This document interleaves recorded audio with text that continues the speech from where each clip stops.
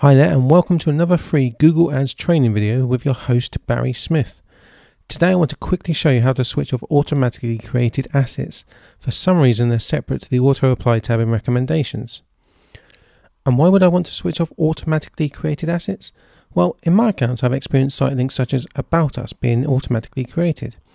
Why would I want to pay a potential customer to click on the About Us page when they're searching for a specific product? There have also been some crap callouts I've noticed. To switch off your automatically created assets, head on over to the left-hand menu, select Ads and Assets, and then Assets beneath that. In fact, you'll see there's some automatically created assets in there already.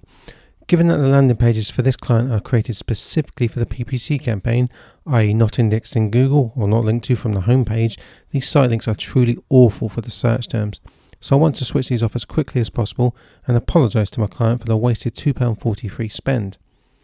If we look at the top of the screen, and we want to make sure that Associations is under Table View before heading to the right hand side and clicking on the three-dot menu and then Account Level Automated Assets. Again, click on the three-dot menu and this time choose Advanced Settings. Here you'll see there are 8 potentially automatically created assets, of which 7 of them are already on. We can only switch them off one by selecting the individual asset and then selecting Off and choosing a reason.